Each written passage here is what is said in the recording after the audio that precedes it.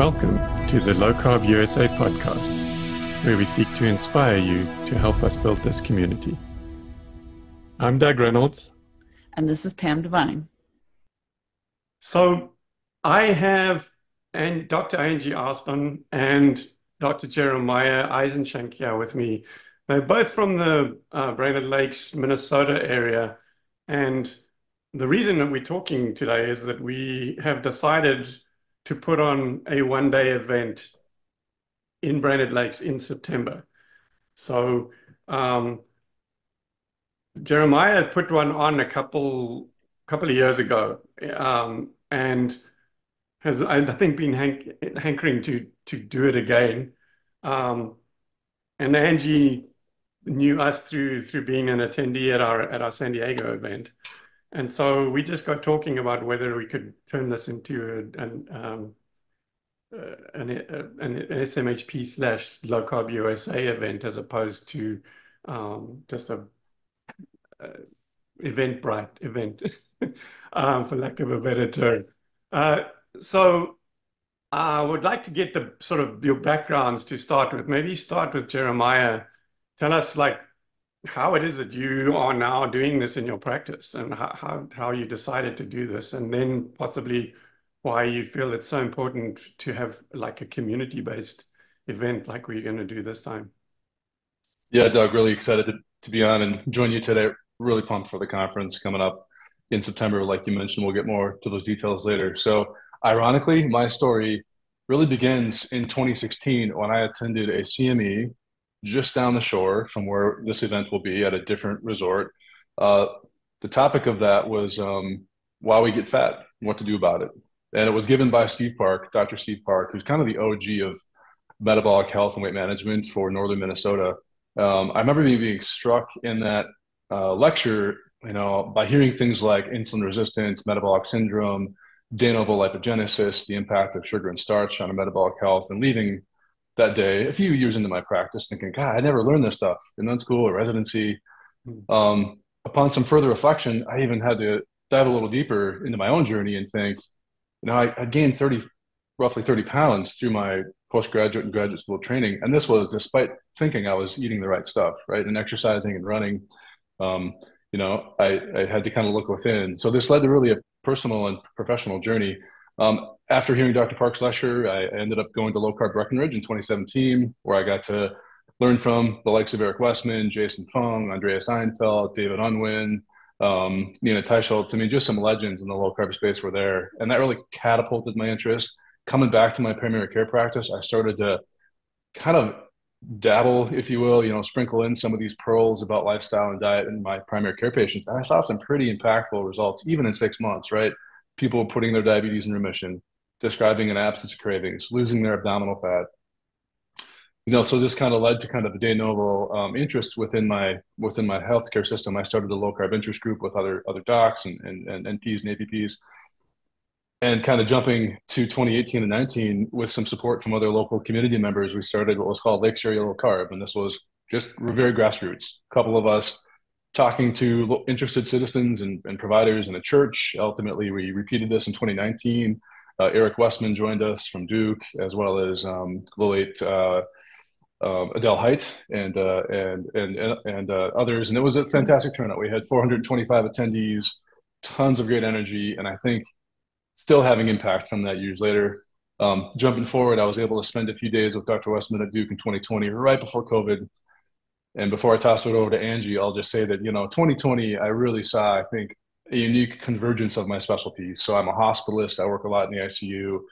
I also was a primary care doctor and started to practice this medicine in my clinic. And it became apparent, Doug, within a few months that all of the folks we were seeing in the ICU who were very critical and sometimes passing away from this illness, they were metabolically ill. And it really shed light on kind of the importance of our metabolic health to me. And really, I was able to, in many cases, help those patients through that acute illness and then steer them back to our clinic where we can get to the root cause, like we'll talk more about today and we'll talk about at the conference, as it pertains to those key pillars of health: nutrition, sleep, activity, mental health, community.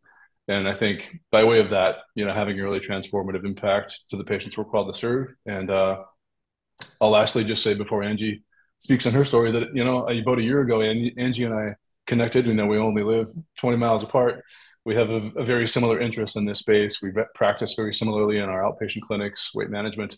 And it was from that that, we kind of birthed the idea with your support, Doug and LowCarbUSA.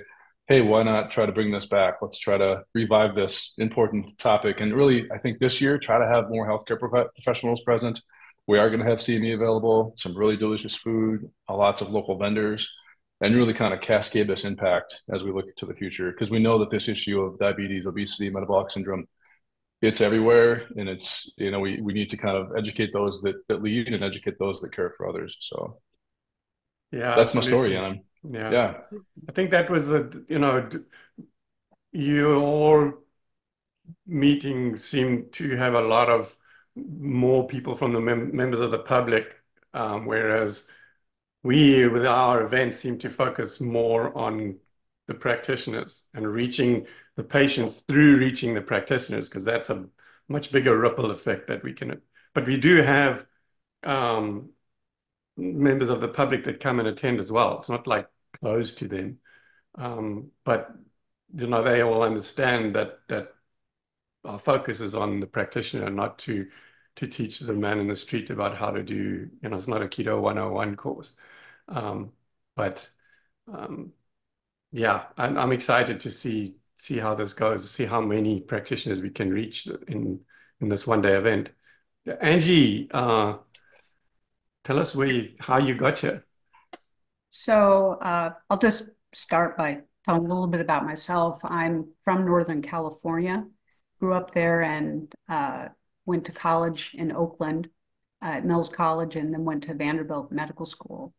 And I came to Minnesota for my training in internal medicine and pediatrics. And there I met my now husband, Kevin Smith. And I'm mentioning him because he is in charge of the charity golf event that we'll talk about it a little bit. The two of us ended up moving to Milwaukee. He was a student and trained in radiology, and he matched in Milwaukee. So I changed programs then and finished up there. And then we came back to Minnesota. And I spent almost 25 years just doing general medicine, general pediatrics, hospital work. And then in the system that I worked at before coming to the Brainerd area, this was around 2013, they started a bariatric surgery program, and they wanted to be a center of excellence. And to do that, they needed medical weight management. I think it was almost an afterthought. It felt like to add them because they thought the bulk of the patients would be surgical patients. But it didn't turn out that way. The medical side just exploded. And when I started there, I really didn't know anything about obesity medicine. I, of course, knew about metabolic health, being an internist, but I didn't know much. And when this program started, the only option they had for patients was a meal replacement plan.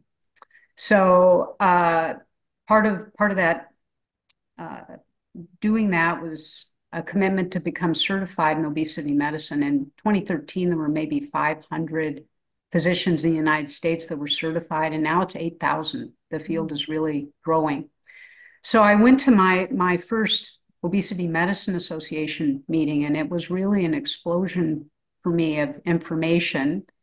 It's the first time that I really understood the role of insulin resistance. You hear this your whole medical career starting in medical school, but you don't, I think most physicians, nurse practitioners, we don't really understand the full impact of what it's doing. And I think it became crystal clear at that meeting the role it has on weight gain and obesity, and of course, developing type 2 diabetes. And at that time, there weren't big centers doing weight management. There were mostly solo docs out there. There were a few exceptions. One, Dr. Eric Westman was there. He had been the president of that organization for several years, over the years. And he talked about his program at Duke, a full ketogenic diet, and,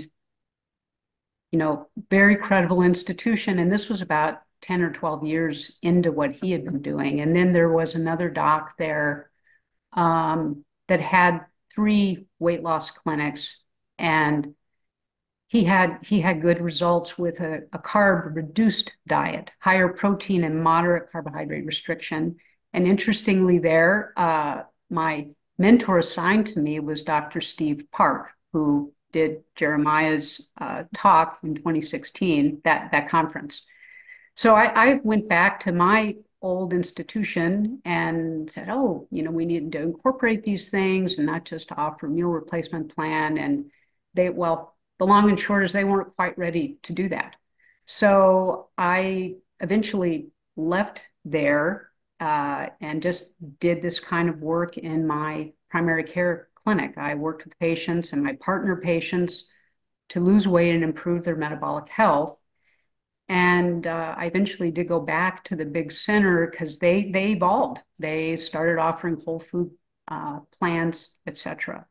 So then in 2021, I had a wonderful opportunity to come here to the Brainerd Lakes area to start an obesity clinic, a medical weight management, metabolic health program, joining a group of 5 bariatric surgeons.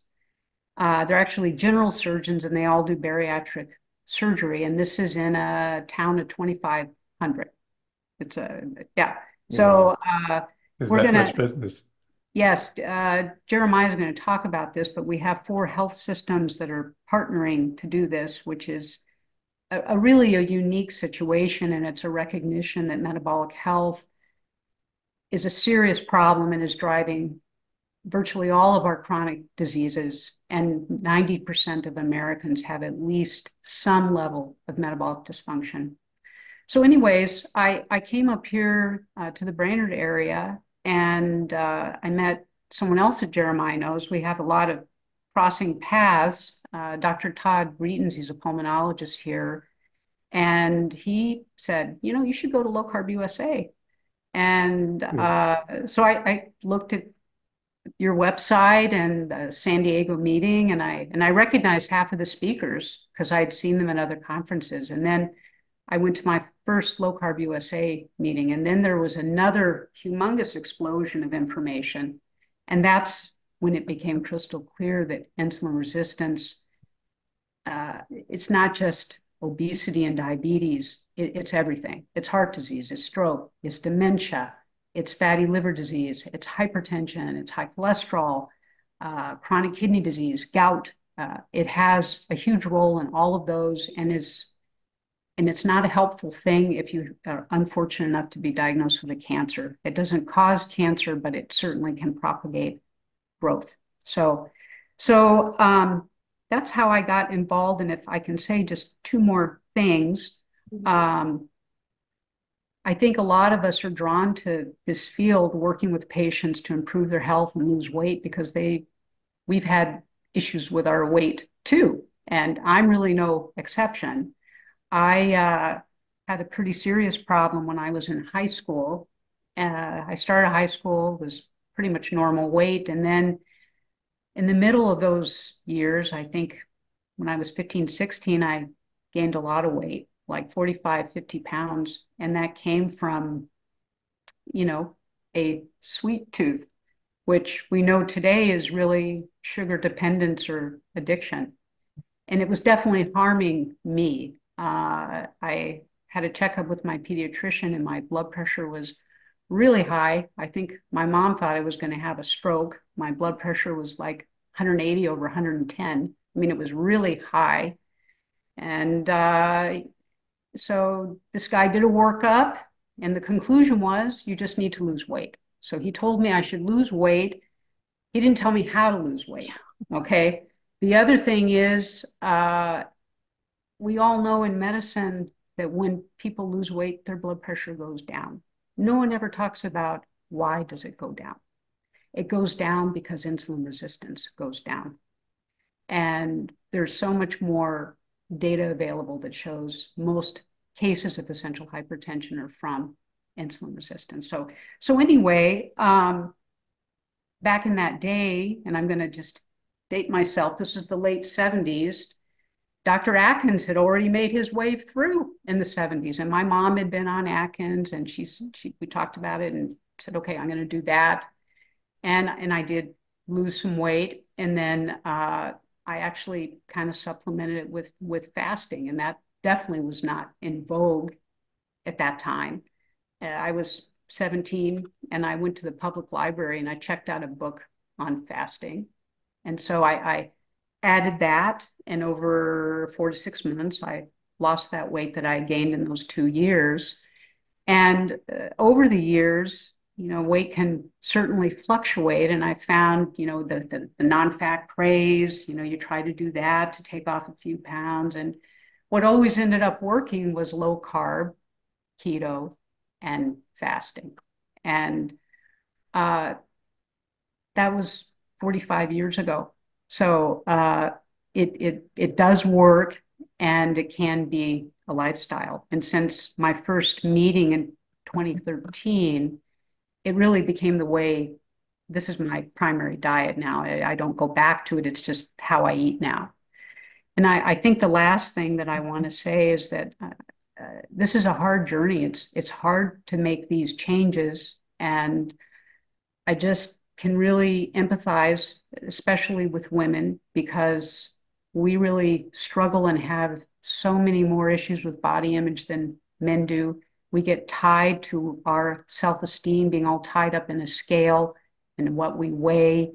And I think in our program, and I'm sure Jeremiah does this too, we try to get away from the scale and look at what is your body composition, what is your body fat, what is your visceral fat, what is your muscle mass, and try to optimize all these things to improve health with reversing their diabetes, normalizing their cholesterol, their blood pressure, their chronic kidney disease, their joint pain. So I am super excited about this event and partnering with you guys, LowCarbUSA, and our 4 health systems that Jeremiah is going to talk about. I think it's such a big problem. We need everyone in the medical community working on it together. So that's my story. Yeah, so interesting you mentioned the 4 health systems. It was almost unfamiliar to me. I'd never even heard people talking about health systems that they were a part of. I don't know if that's unique to your area or not, but it's interesting. I think it's amazing that all 4 in the area are coming together to collaborate on this and try to make it happen and reach as many people as they can. I believe one of them is called Essentia, which is you're a part of, Jeremiah, and they're actually stepped up to be the platinum sponsor for this event. But all the other systems have stepped up as well. So it's almost unnerving for me to actually have people coming and wanting to put money in as sponsors to help us put these things on, like with San Diego and Boca, Ausban, like we've got 1 or 2 like hardcore supporters that always come and support the event as sponsors. But yes, it's always such a struggle to find people to get enough money in the end to get out of the hotel when we finished, So it's almost a breath of fresh air that all 4 systems that you guys are involved with are stepping up without me pleading with them or anything. That's pretty cool.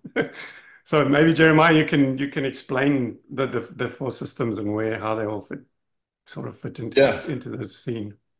Absolutely. I'd encourage all the listeners to Google Brainerd, Minnesota, and kind of just zoom in on some of the surrounding areas might give a better perspective. And, in this part of the state, and it's probably the case in other parts of the US, there are, larger healthcare systems and smaller systems, a mixture of hospitals and clinics. And, most of the time we're competing for patients, right? We're competing for market share, competing for revenue too, in these times, particularly these times, to stay afloat, stay in the black, and carry our mission forward. However, in this situation, I just want to share the utmost gratitude for the key physician leaders in the 4 systems we'll talk about. And interestingly, all of whom I think were key components in this process. And Angie can, I think, attest to this because they personally, in their clinical practices, have seen with their patients the same outcomes Angie and I have seen, Doug, that you and Pam have seen, that so many of your clinicians and patients have seen. And that in turn catalyzes this desire to let's step forward. Let's come out of our silos of competition and support the greater good, the metabolic health and wellness of our kind of rural northern Minnesota communities. And I think if we can do this, if we can coalesce for this greater mission, this greater good, now, not only for us, but for our children and subsequent generations, I think any part of America, any part of the world can do this. And I sort of envision, by way of this conference, this has already happened here for the last few years. Whether you're a patient or an interested citizen in Crosby or Angie practices or in Brainerd or I'm at, or in Staples, just to our west, you can show up to your physician's office or provider's office and get the same message as it pertains to metabolic health. And I think the cascade, the trickle-down effect of this to that person and the people they impact, I mean, it's immeasurable, and it's exactly what we need to make a meaningful change to dent this pandemic. It starts really from the ground up. So back to the systems, Essentia Health, as Doug, you mentioned, it's my employer out of Duluth, Minnesota. They're the platinum sponsor. We've got Cayuga Regional Medical Center just to Brainerd's East, where Dr. Ausban works. Also an important sponsor, and obviously I want to call out Angie and her hours and hours of work and sort of background into this. I told her before we started, when I did this in 2019, my wife said I should never do it again by myself because it's like planning a wedding. So I think Doug and Pam can attest to that. And then two more systems. We've got Riverwood, which is a bit further to the east of Brainerd. That's in Aitkin, Minnesota. And then finally Lakewood, which is in Staples, a bit to the other direction. And Ryan Kroll there, family medicine doc, I want to give kudos to him for kind of helping his system bring this to support. And again, I'm so excited for this day to have us all come together. I think we're going to have a lot of clinicians from our systems there, obviously interested patients, and I foresee the immeasurable impact of this going years down the road into our community and those we'll call this earth. So, Angie, anything you want to add to that? I do want to say that Essentia is a much bigger facility. The other three of us are remote access, so they're 25-bed hospitals. They are small, but it's quite amazing to me the high quality of care in the communities up here. So that's all I want to add. So what an incredible example you guys are building, because that whole purpose of the Society of Metabolic Health Practitioners, the SMHP, is to educate practitioners to work together, to continuing education, to meet the needs of their patients, populations, and their communities. And as we know, the epidemics of all these chronic illnesses is just continuing to rise. As hard as the majority of our physicians, nurse practitioners, physicians, and nurses, and all the hospital staffs are working with the unfortunately incorrect information or not enough information. So like you said, Angie, oh yes, we're going to support you to lose weight, or we're going to tell you should probably lose weight, but not support you in the best way to lose weight, I should say. right. So as we gain and are able to teach and pay it forward to our other colleagues, more effective strategies, innovative interventions through your yearly visits, through programs that you set up that are going to meet the needs of the patient individually or even in a group setting, which a lot of people are doing. But as you as clinicians coming together to teach each other so you can make a bigger impact, what an example you are leading. We can do this in every community around the country and then around the world as well. I love it. I hope that we get there, because if the systems can come together, and I think, I mean, you guys are in Texas now, but when you were in California, Kaiser is the huge system out there. But Kaiser is, but there's also another large HMO in San Diego area who's very big, and they're actually building the most beautiful, both organizations. So Sharp, Reese Stilley, and Kaiser are the biggest, and there's a few other one that goes along with the hospital system that I'm not going to be able to remember the name at this moment. But building really large facilities in an HMO setting that are reaching a lot of people, and we've spoken to a few of those community members. They're not system-wide education processes yet. as much as our members are driving that education process, though, because there are feet on the ground doing so as you guys are. Well, I think as therapeutic carbohydrate restriction or low carb becomes more and more accepted, I think it is going to infiltrate into the bigger systems. So at least I hope so. I think it will. You agree, Jeremiah? I mean, 100%. And I think those of us that are called to be leaders or senior leaders in our system, as I am in the inpatient setting of my hospital, we see every day that, as I relate to patients in my consultations in clinic, that most of all the conditions we see in the hospital that, bring so much suffering and cost are branches of the same metabolic tree. And, I think we do a really good job in Western medicine at clipping the branches. Here's your stent, here's your CPAP, here's your statin, here's your artificial knee. All those things have their place, and I don't want to underscore their importance. However, if we think about this in another paradigm, and I think we do that really well here at LowCarbUSA and other spaces like this, we have to think about the trunk and what's fertilizing those roots and look upstream, if you will, to ask ourselves, why is this river, why is this person's life experience so toxic, so challenged? And I think systems inevitably will need to do that because the way this is going, right? The amount of money we spend on healthcare, the life expectancy impact is minimal, the GDP impact is substantial. We have to look at another approach, and I think this one the value is off the charts. Well, our current model just is not sustainable, honestly. So yeah. If I could just kind of add, go ahead, Doug. Okay. I was just going to add one more thing kind of at the system level. So many clinicians listening to this podcast and hopefully attending the event will be familiar with the triple aim. Triple aim is put forth by the Institute of Healthcare Improvement, and it speaks really about 4 quadrants. One is population health. The second is the experience of the patient's care. The third is cost. And then the fourth is the clinician or physician experience / burnout. And I think we can all agree that in our current systems, we manage type 2 diabetes, but these epidemics have only grown. The drugs and downstream costs are skyrocketing. Patients are people are disillusioned and sort of frustrated, and no one ever has come to me and probably to Angie to say, thank you for putting me on insulin or thank you for this additional medicine, right? Meanwhile, clinician burnout is off the charts. I mean, it's 50 to 70% of any given system that many physicians and APPs are looking to exit medicine, and many have, right, since COVID. And what I would put forth, and I will talk more about this when I speak at the conference, is sort of a new paradigm, right? If we think about reversing type 2 diabetes and obesity, discontinuing expensive medications, saving costs, saving side effects, saving all these things, but most importantly, witnessing daily, I'd even almost say hourly, right?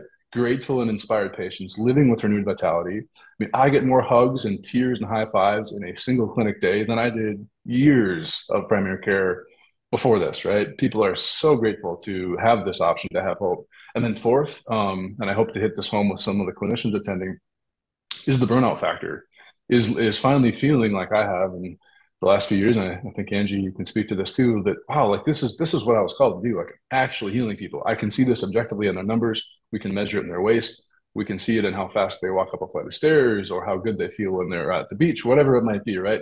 That impact is just catalyzes and sort of as a positive feedback cycle for all the potential change that we can do at a system level, checking all 4 of those boxes.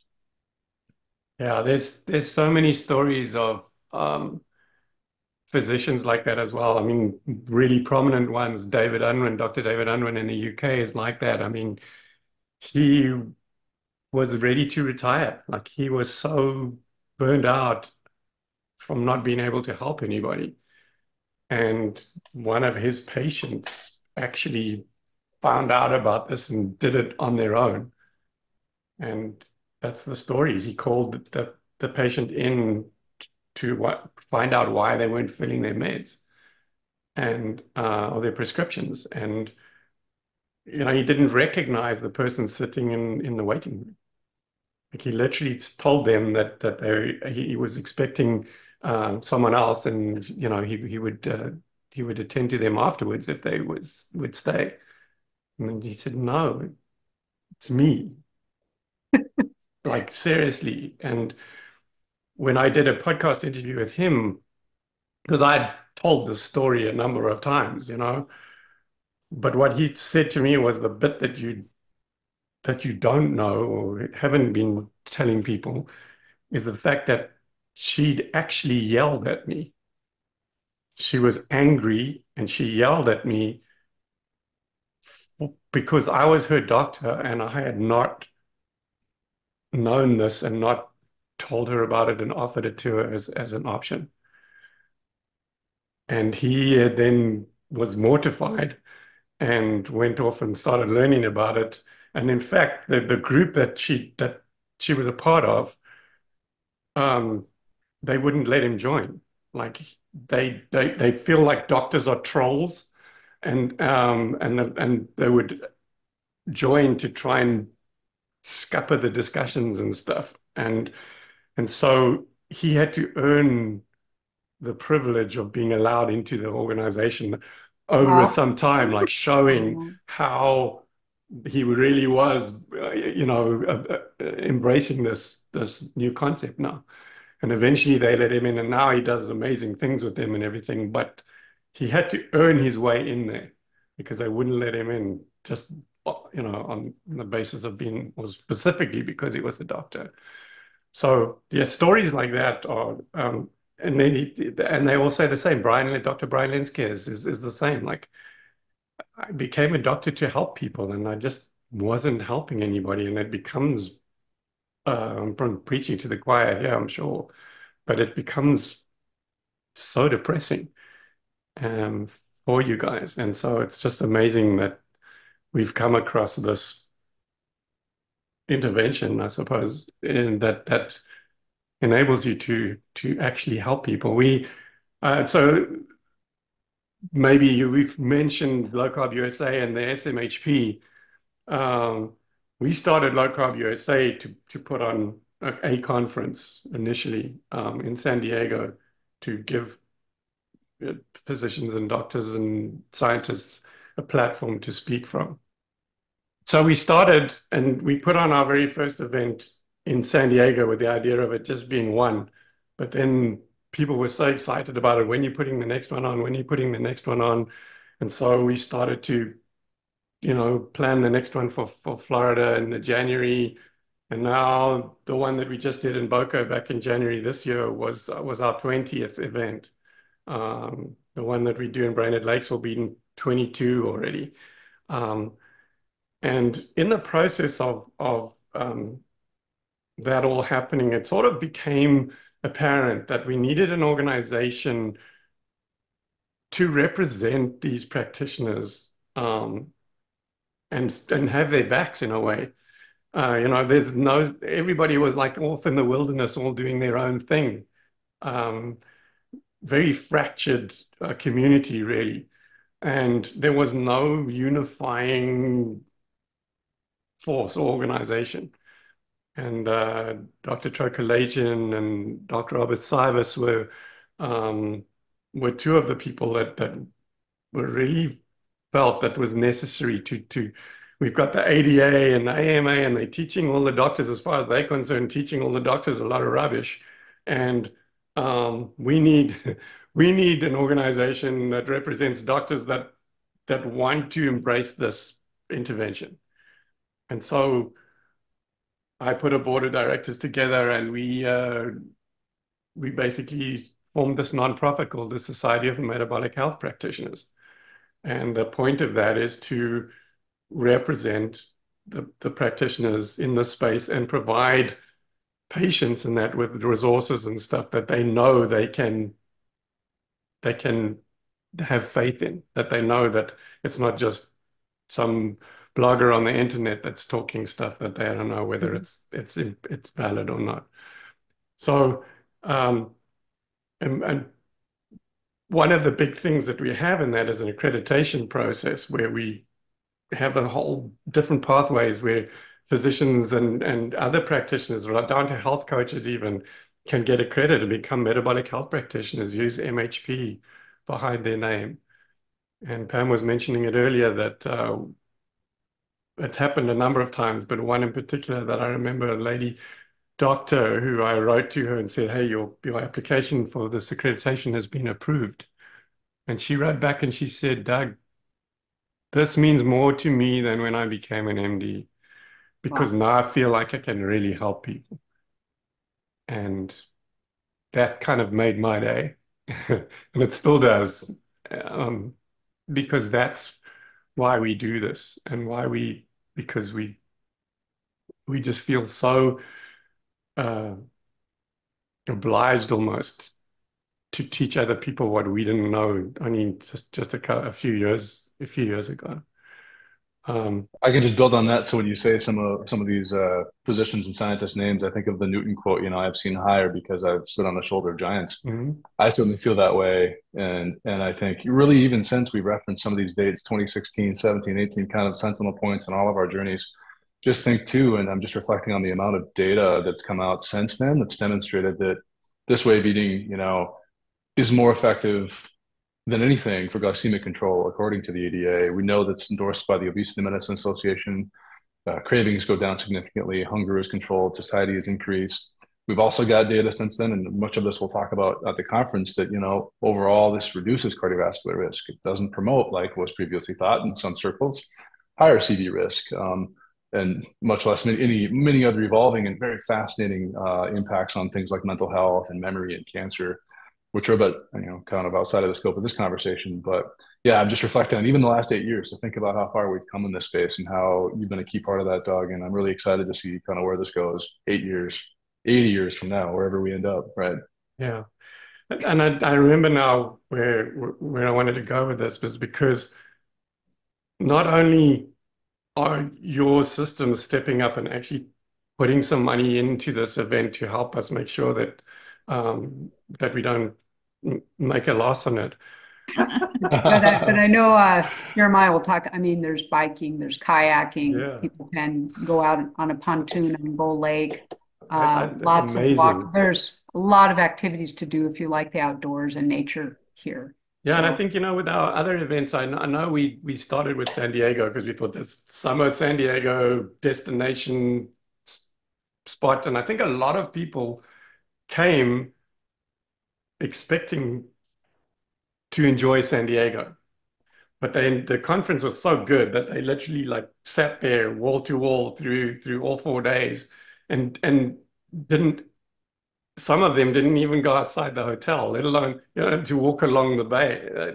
They just sat there and listened to the conferences. So as much as they intended to do something, I think they thought if there would be time in amongst, they could go and miss a couple of lectures and go and do something, touristy, but none of them ever do.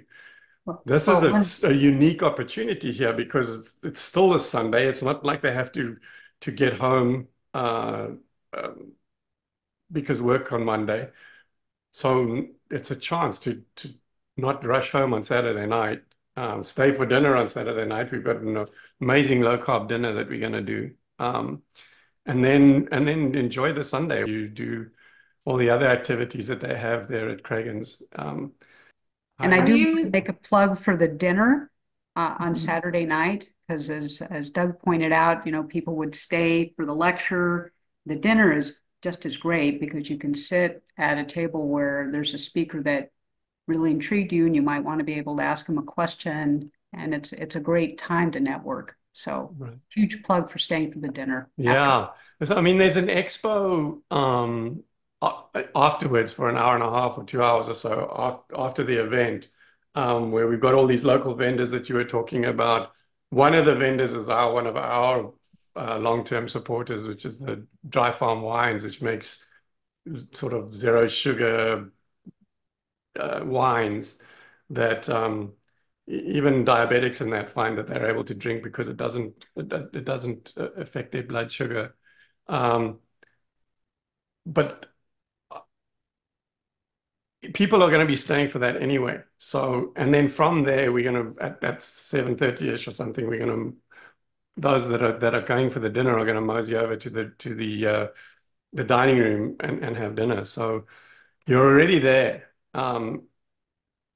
It's evening. You're going to leave there and go somewhere to eat dinner. So why not Why stay not and stay? have a dinner that we're working very hard with the chefs to produce so that people can like you go to a restaurant normally, you have to find how to make a plan with what's on the menu to not eat all the rubbish that we generally try not to eat. Whereas here, what people love about it is that they don't even have to be concerned because they know that um, it's cooked in butter instead of vegetable oil for one thing. It doesn't have any excessive carbohydrates. You've only got the low carbohydrate vegetables, all the different meats and stuff that we're going to work with the chef to make available. And people can just relax and order and take anything they want from the buffet and know that that it's going to be good for them. And share more stories like this.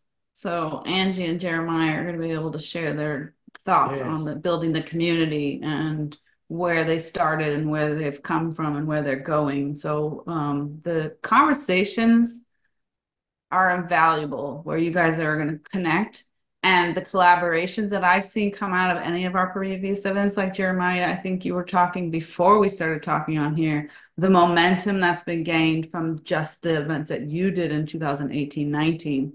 What do you envision the education and the connections we're bringing people? Yeah, no, great question, Pam. I could just start with, Minnesota, late September is an amazing place to be. We often think about, right, like the Northeast, Maine, Massachusetts, beautiful spots with the colors. It's very similar in Minnesota. So if anybody listening hasn't been to this part of the world, I encourage you to really consider this for that reason. Also, there is a Delta airport hub in Brainerd, so like 15 miles from the conference. So super slick, 20-minute flight from Minneapolis or MSP north to Brainerd. Pretty slick to get here. And then if you're coming for like maybe, Thursday through Sunday or Friday through Sunday, in the downtime, you've already mentioned this a little bit, but the trails, the lakes, the ability to kind of get out on the water with the pontoon from the resort are phenomenal. Minnesota is the land of 10,000 lakes, and Brainerd Lakes is kind of the centerpiece of all of that in that geography. So great place to visit. I really envision, a lot of probably maybe newer clinicians to this space leaving like we have, Angie and I have before, just feeling energized, feeling engaged, feeling a lot more hope. And I do think that from this, the impact on, again, their communities and the patients that they're called to serve is going to coalesce and just, again, create this momentum change to wherever that person goes back to live and practice. Fantastic. Okay. Yeah. Anybody else got any final words, or are we going to call it a day? I'd like to just say that we will have 7 speakers. There'll be 7 CME. We'll have 3 local speakers. That'll be Jeremiah, myself, and Dr. Sean Roberts, who's a general surgeon, bariatric surgeon. Then I know your audience is very familiar with Rob Silas. He'll be coming. Mark Kukazella and Gurpreet Pada, who will be talking about pain and metabolic health. And then we have Dr. Vera Tarman coming from Toronto, who'll be discussing food addiction. So we've got a nice lineup. So really strong lineup. Yeah. Wide array of information for the clinician and the tools that you need to help more people will be discussed, and the science behind it. Yes. So yeah, I mean, LowCarbUSA.org, not .com, .org. If you go to LowCarbUSA.org, and I'll put it in the notes as well. And then if you go to the events and you hover over the events, there's a drop down. At the moment, Brainerd Lakes is second. Once the San Diego event's over, it'll be at the top. And you click on there and it goes to this page. It'll tell you all about the event. You can have a look at all the vendors, all the speakers. If you click on the speakers' names, it gives you their bios, what they do.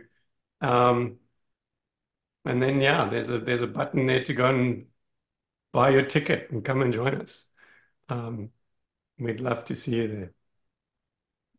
The meeting will start, there'll be 7 to 8 a.m. registration on the Saturday. And then the talks will start at 8:30. But Friday night, there'll be a reception for the speakers. All the speakers will get here on Friday. And this is an opportunity for those of you that are familiar with some of the speakers. If you want to come Friday night, stay at Cragen's, and can visit and talk, network. So Yeah, that's when you another say opportunity. Yeah, so the reception will have the speakers there, but it's not for the speakers. So I think just to be clear that anybody who's signed up is welcome to come and join the reception, right? So there's a right. small charge to cover the food and drinks, but yeah, the idea is that everybody comes, and as Angie was saying, it's like your opportunity to stand around and chat with some fairly influential people and pick their brains in an informal setting. It's so yeah. So the reception on the Friday and the dinner on the Saturday, we encourage people to come to both of those, and then stick around and entertain yourselves on the Sunday at the Craigens Resort.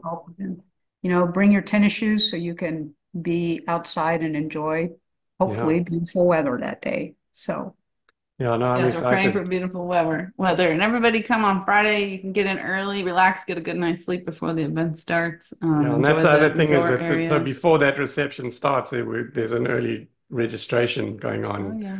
so that you can get your badge in peace without having to stand in a long queue yeah, In the morning. the next morning, because now you got to get there even earlier because we're starting really early to get through all of this stuff. So um, if you don't want to have to get there that much earlier just to get your badge, then come on, register on on Friday Friday night night. and join us at the reception. Excellent. Okay, Jeremiah, Angie, thank you so much for joining us. Thank you so much for all the work that you've put in to help us plan this thing. And as I mentioned a minute ago, just talking about it now, I'm getting excited. It's something different that we haven't done before. And I think it's going to be awesome. We're just really honored to be planning it with you and see the impact it can make in your community. Thank you. Thanks so much for partnering with us. We're really excited about this event and educating our physicians, our medical professionals, and the community. So awesome. Thank you. Thank you, everybody.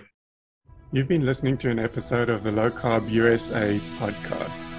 You can support us on Patreon at patreon.com/lowcarbusa.